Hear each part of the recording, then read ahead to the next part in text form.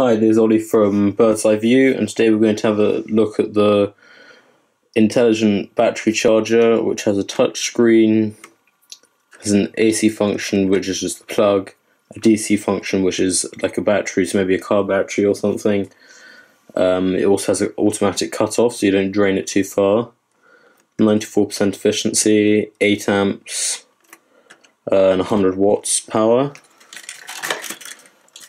Touchscreen's 3-inch with 400 by 240 pixel. Doesn't say anything there. Nothing really that important there. It can discharge a battery at 0.1 amp to 3 amps. It can, that's for balancing.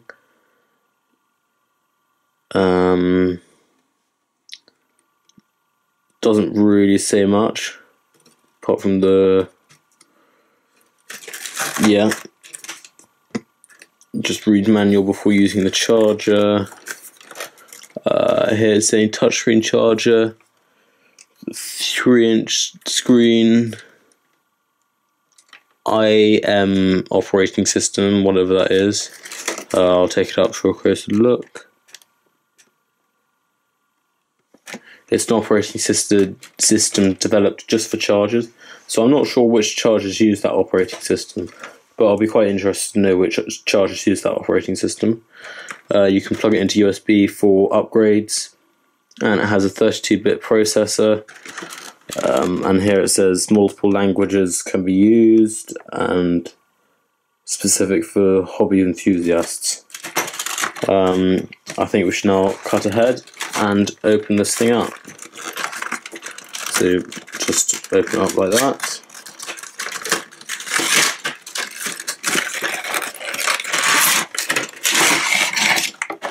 Put the box away. And here we have the charger itself. Some clips to plug onto some car batteries. The European charger, but since I'm not living in a European country, I have a new cable I ordered just for it, which is here. So that'll plug straight into the back. It comes with I can't remember what that charging plug is called, but yeah, it charges that, which you can see there. And it also has a XT60 connector, which most people use. And it has a little stylus for the touchscreen, not that you probably need it. And a manual. We can put away this bit of plastic. Now we're going to have a look at the charging on our charging bench. So here's the charger itself. As you can see, here's the main charger, here's the power input cable, here is the XT60 charging cable. Then, as we look here, we have our balance port, we have the upgrade thing, which is if you want to update it to a new system, and you have a USB output which can charge iPads, iPhones, anything like that. Swing it around to have a look at the back. You can plug in, you can use a car battery to power this battery charger, which is very useful. So now to have a look at the operating system and how to charge a battery. So now we're going to look at the operating system. Now you can see under the settings where it says present settings. I'm just going to use the stylus to show you. Currently we select the LiPo, balance charge, 3 cells, which I have to change because it's a 2-cell battery, and 3 amps charge, which I'll also have to change. And it says 3 amps charge, which I'll also have to change because these batteries are only meant to be charged to 1 amp. Along here you've got the type, so just let's configure it for a 2-cell. So type LiPo cells. You can slide it or you can just tap the arrows. mode, we want to go balance charge, current, let's do a 0.8 amp charge, that's usually recommended. So for that, actually I might move that up to a 1 amp charge.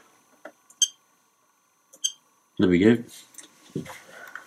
Now you can save that, so I'm going to save that as battery option 3. So now if I was just to go, let's say, change with this around, I can then just go into load, and then that, and bring all the settings back, which is really useful.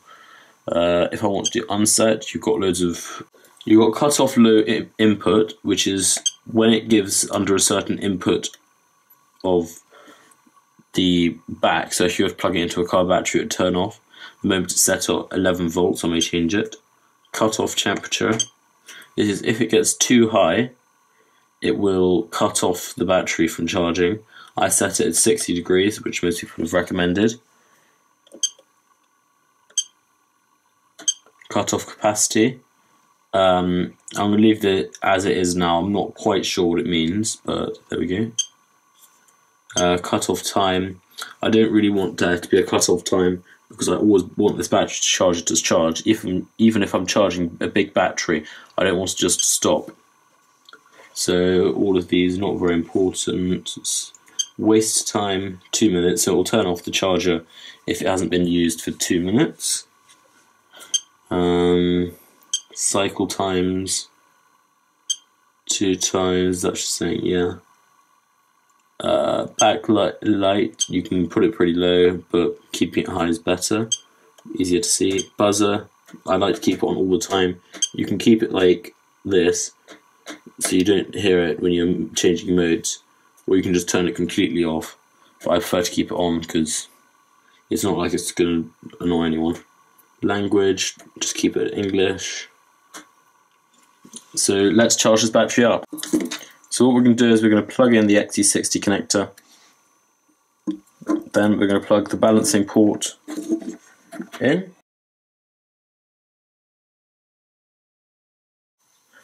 Okay, now that we've got it all plugged in, we can just press start, and the battery charge will start charging the battery. You probably won't be able to hear it, but a very high pitched noise has just increased, also letting us know that it is charging. So here we have our information. At the moment, the battery is on 7.82 volts,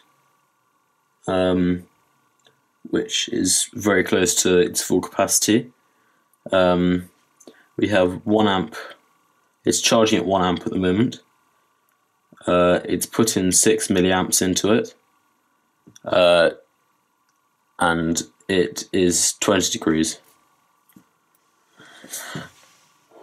At the bottom you can see that this cell is 3.92 and this one is 3.93 volts. Here the input is 15.6 volts into the battery, type is LiPo, mode balance, cells 2 and 1 minute and 2 seconds. If you look here you can see that this is the rate of volts, so the volts has gone up slightly. You can see here that the temperature's gone up slightly. If it goes up too much, it then turns the fan on, and then the fan will make it dip down. Here is how many amps it's been putting in, so it gradually increases and then sort of hovers and does that. And yeah, the milliamps is there is how many it's put in, so that will slowly increase. Let's just wait till this battery is charged. So now that the battery is all charged up, I'm going to show you something which I didn't show you before. What you can do is you can go on mode, and we have balance, which is for balancing a LiPo battery. We have storage, is if you don't want to use it for more than 2 weeks. It keeps the battery at a steady state. This one is for charging a normal type 1-cell battery. It is for discharging, which is you cannot do with a LiPo battery. Fast charge, which is for a 1-cell battery, and checker, which is what I'm going to show you. shows you the individual volts for each cell. It also tells you the overall volts and the average volts. This is quite useful if you just want to check the battery, if you don't have a battery checker on you. Overall, I think it is a really good, compact, fast, good value, easy to use battery charger. I really recommend getting this battery charger. I think it would serve you well. Thanks for watching this video.